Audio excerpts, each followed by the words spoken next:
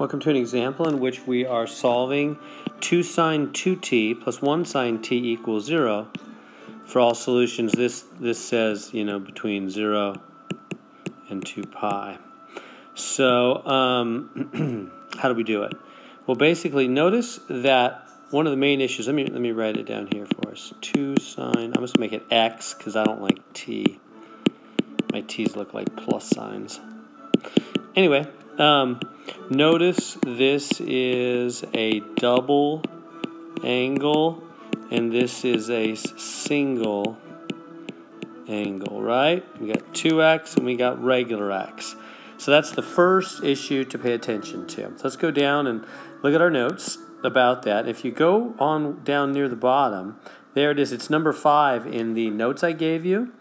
And it says double angle 2x and single angle together. What do? If you have a sine of 2x, you replace it with 2 sine cosine. Then I give an example. So you replace sine 2x with 2 sine regular x, cosine regular x. Let's do that. So that's our first and most important step. So up we go. Let's take that. This piece right here will become 2 sine regular x, well, you don't need the parentheses there, 2 sine x cosine x. There's the 2 that's on the outside, and then the sine 2x becomes 2 sine cosine. The other part just stays the same. And so then 2 times 2 is 4 sine x cosine x plus 1 sine x equals 0. Now, so we got rid of the double angle problem, right? Do you see that? It's just regular x, regular x, regular x. We don't have any double x anymore. We handled 2x. Whenever you have a 2x and a regular x in the same problem, you've got to do the double angle thing and make them regular x according to the formula. Okay, so now what are we going to do from here? Well, we have a couple of terms. Let's go down and look at our notes again. So now we don't have double angle anymore. So we're going to a different part. Do we have only one type of trig? No, we have sine and cosine. Do we have 2 different types? Yeah, we have sine and cosine. If all the terms have a common piece, then factor and set equal to 0 in each part. So for example, if you have 2 sine cosine and cosine, get a 0 and factor out. That's what we have. That's what we're going to need to do. Now that we get rid of the double angle, now we have that. And do you see how these guys both have what in common? They both have a sine x, don't they? So when you have a common piece, what it's saying is you factor out that common piece, right? And then that leaves 4 cosine plus 1 equals 0. Do you see that? If I was to multiply that there and multiply that there, 4 times cosine x would go back to 4 sine cosine, and sine times 1 would go back to 1 sine. Now where do we go from here? We set each part equal to 0.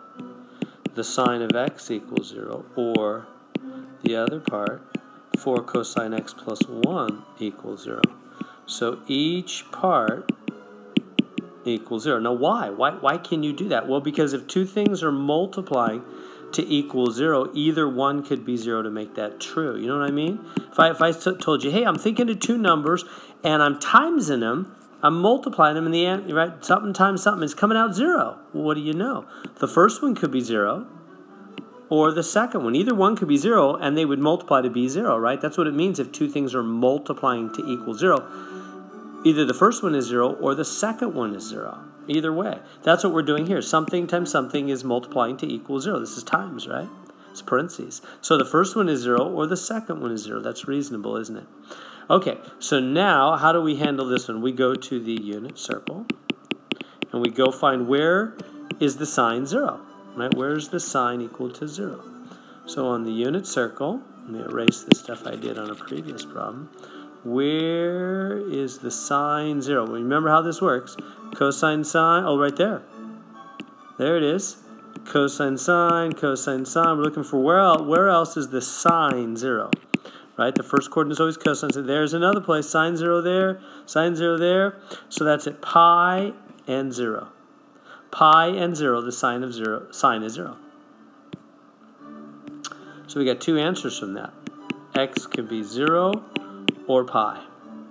Now, for the other side, we're going to have to solve for the cosine x. I get 4 cosine x is -1. And then I'm going to divide both sides by 4. And I get cosine x is -1/4.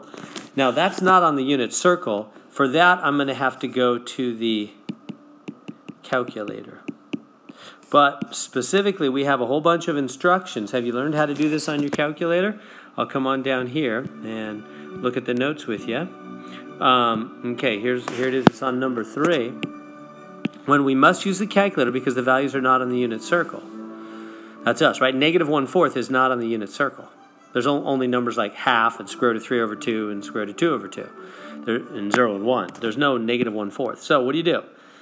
After getting the sine, cosine, tangent alone, take the inverse of both sides. But before hitting the inverse on the calculator, change the number to be positive, even if it was negative at first.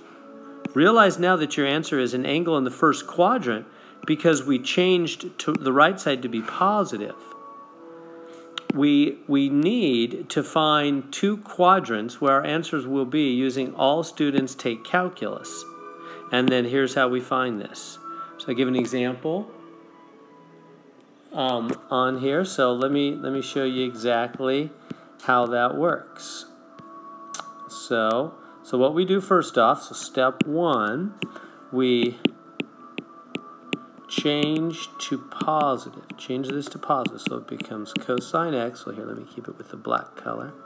So it becomes cosine x is +1/4. So change to positive.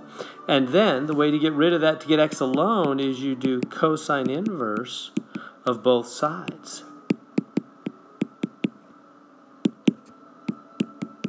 Of +1/4 now, right? That cancels out here and gets x alone. Then you take your calculator, hit the cosine inverse. Make sure you've got to be in radian mode at this point. Radian mode. Check your calculator. Make sure you're in radian mode. And then hit cosine inverse of 1/4.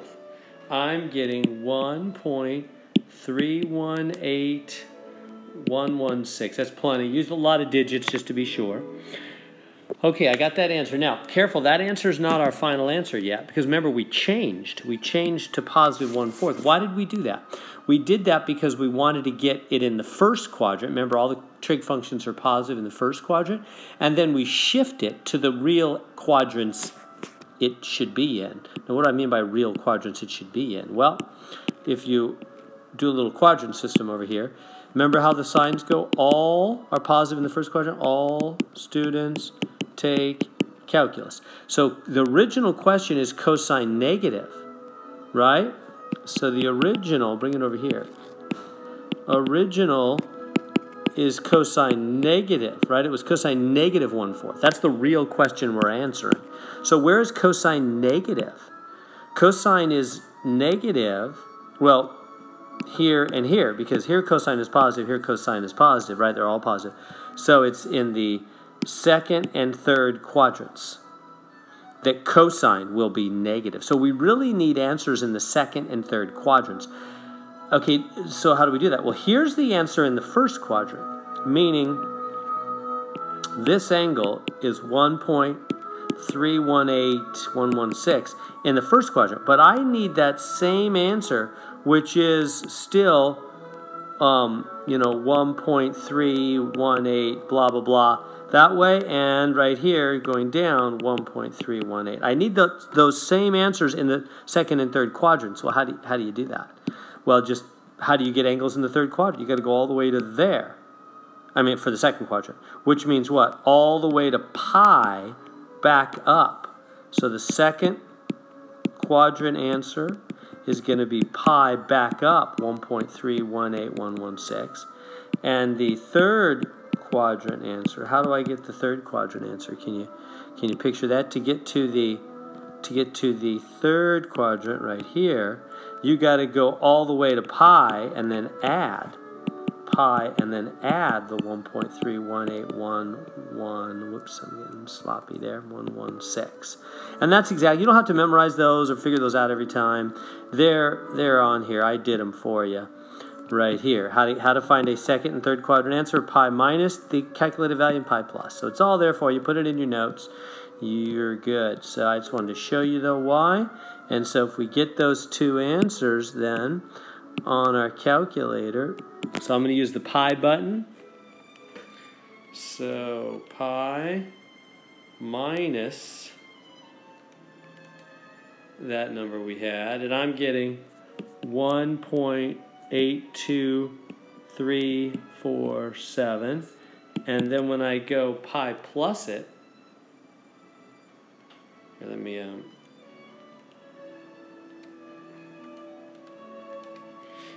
so I'm going to add pi to it, and I get 4.4597, good enough.